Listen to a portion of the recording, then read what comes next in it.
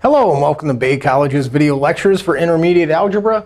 We're going to look at section 5.5, which is applications with rational expressions. The first thing we're going to talk about is strategies for any sort of application problems. Some students like to call them story problems.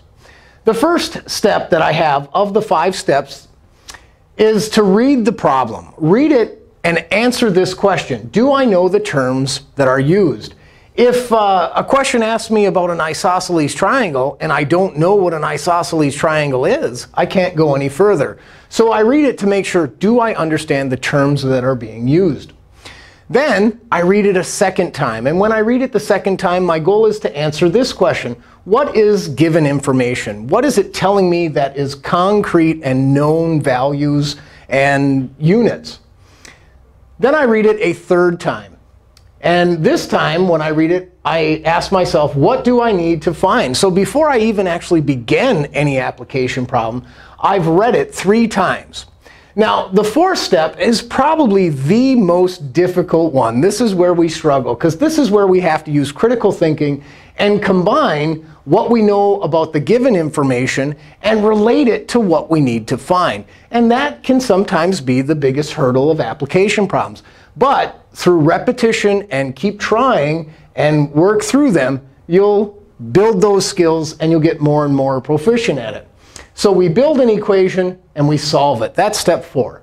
Now, before we just blindly put in our answer and say, that's what I found, we need to, again, read the problem. And we ask ourselves this question. Did I answer the question? Did I find exactly what it was looking for? And does my answer make sense? Is it a reasonable solution to what the given information was? So when we do application problems, the key is we're going to read it 4 times before we're all done at minimum. If we need to, sometimes we'll go back and read it more times until we understand what's happening. So let's look at an application. It says to make a salad dressing, we use 3 parts of oil to 1 part vinegar. If you have 12 ounces of vinegar, how many ounces of oil do you need? Well, I've read it the first time, and I feel comfortable with the terminology. There's nothing out of the ordinary here that I have to look up to understand. Now I'm going to read it a second time and say, what is the given information? To make a salad dressing, use 3 parts of oil. So I know the given information is there are 3 parts of oil to 1 part of vinegar. So that's a ratio, if I think about it. 3 parts of oil to 1 part of vinegar. I can say 3 oil for every 1 vinegar. Given information. Then it asks how many, or if you have 12 ounces, so I know I have 12 ounces of vinegar, how many ounces of oil do I need? Well, other information is I'm given 12 ounces of vinegar. So I assign the unit of ounces of vinegar to the number 12. That was given information.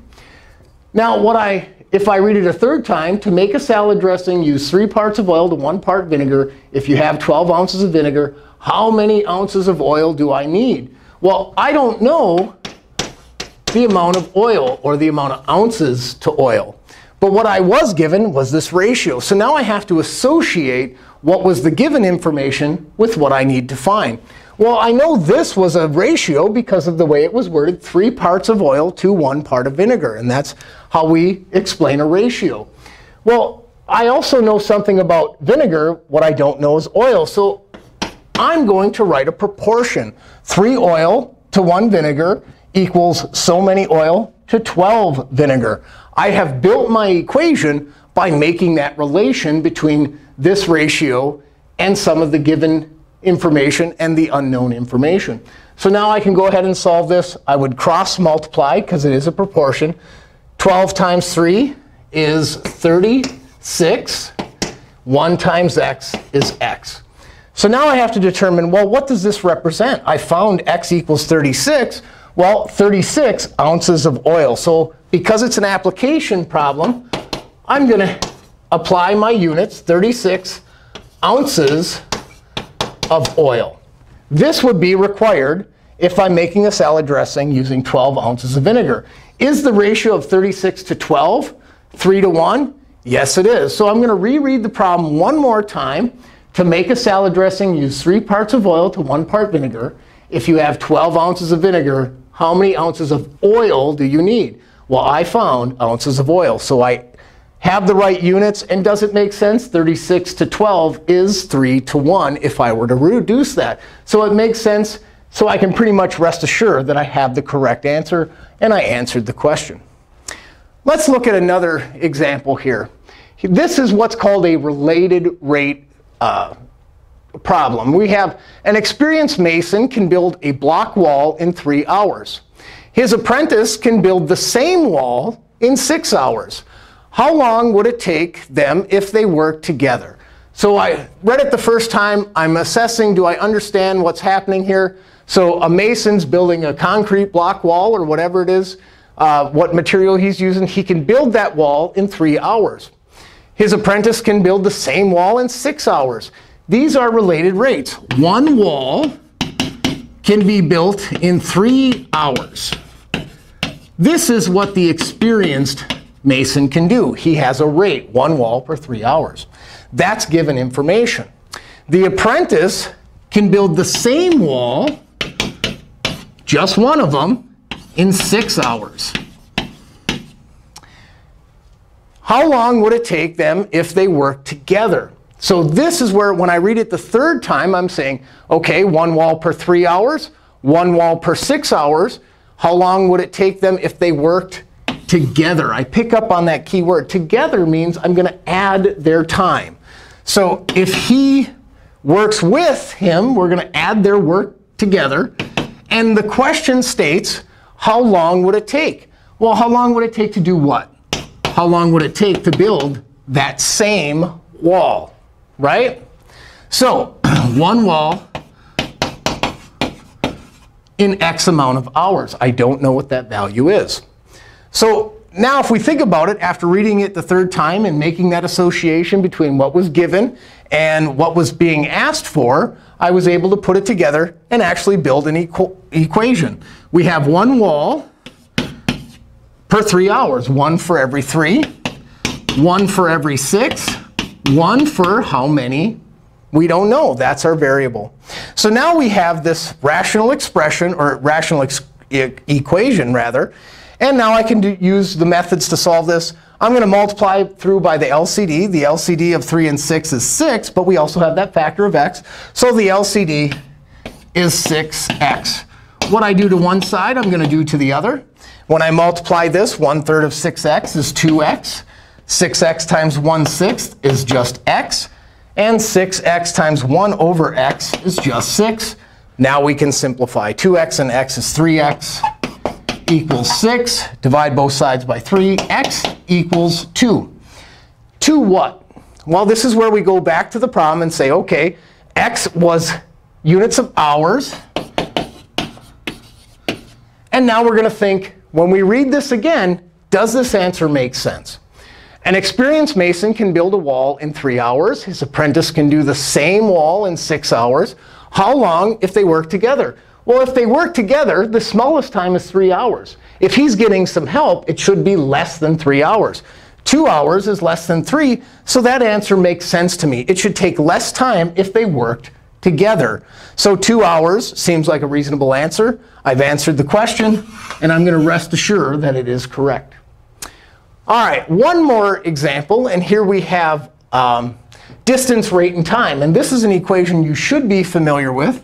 Distance equals rate times time. And we can rearrange this equation in any manner. Maybe I want to solve it for time. Time equals distance over rate. Maybe I want to solve this for r. Rate equals distance over time. Any combination of this equation we might need.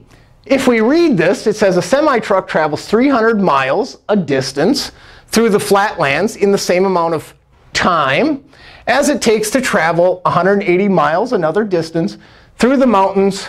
The rate of the truck, so we're told something about a rate, a speed, is 20 miles per hour, slower in the mountains than in the flatlands.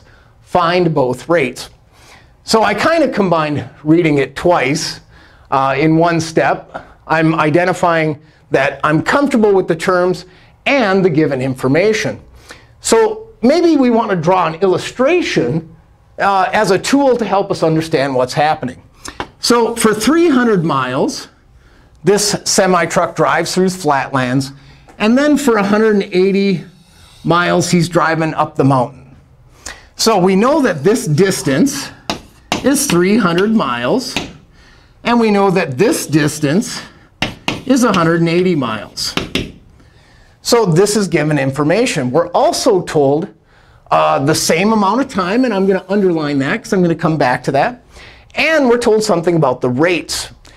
The rate here, we don't know what his rate here is when he's in the flatlands. But we are told that the rate in the mountains is 20 miles per hour slower in the mountains. So whatever this rate is, we're going 20 miles an hour slower, or the rate minus 20. So with this given information, we're ready to build an equation. And what I understand here is because of this statement here, same amount of time, I can set this up as a proportion. Time is distance over rate. And if we have the distance over rate of one equal to the distance over rate of the other, because the same amount of time, they're equal, I can set it up as a proportion. So distance, 300, over its rate, which we don't know how fast he's going in the flatlands, is the same amount of time, distance over rate, as 180 miles in the mountain over its rate of the flatland less 20 miles an hour. So this is a proportion. I'm going to leave it right here for you to solve. And I'll give you the answer right now so you could check your work. But I want to make sure you work through it. The rate in the flatlands is 50. And in the mountains is 30. So make sure that you work through this and find that solution. So this has been section 5.5, applications. Thank you for watching.